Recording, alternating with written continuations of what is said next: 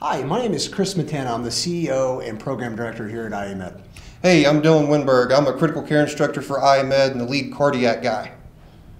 So when it comes to the FMP, or the Flight Medical Provider course, Dylan, what is this course designed for? What is the student going to get and benefit most from taking this course? So that's a great question, Chris. What you're going to get from the Flight Medical Provider is somebody that is maybe you're interested into critical care, but you're not sure where to go yet. And so the Flight Medical Provider course is meant to break down these extremely difficult concepts into these basic building blocks to where anybody can gain knowledge from it and understand it. Some other things that you're going to get from this course is going to be CE. So if you're like me and you felt like you were getting the same CE over and over again, the Flight Medical Provider is a breath of fresh air for you to learn some new content, further your knowledge base, and also get critical care CE in the process.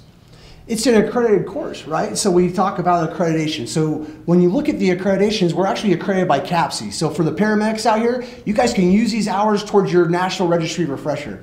For the IBSC folks, if you are certified with your FPC or CCP-C, this will gain and give you those 32 hours towards your clinical category and satisfy the 16-hour IBSC renewal. Dylan, what does this do for nurses?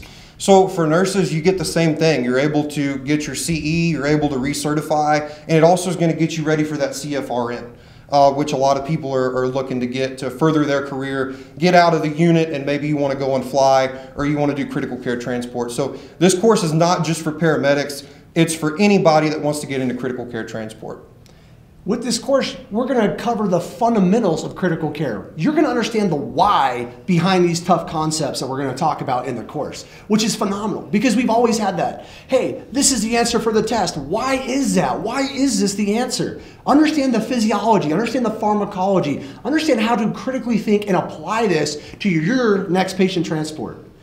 Furthermore, be successful in your exams. This will give you the clinical confidence not only to apply high-level thinking to your critical care patient, but also prepare you for the FPC exam, the CCP-C exam, the CFRN exam, and the CTR exam. We're actually accredited and approved by the IBSC and the BCN, and we're accredited also by the CCP-C and the California Board of Registered Nursing for the nurses. So come on in. What are you waiting for?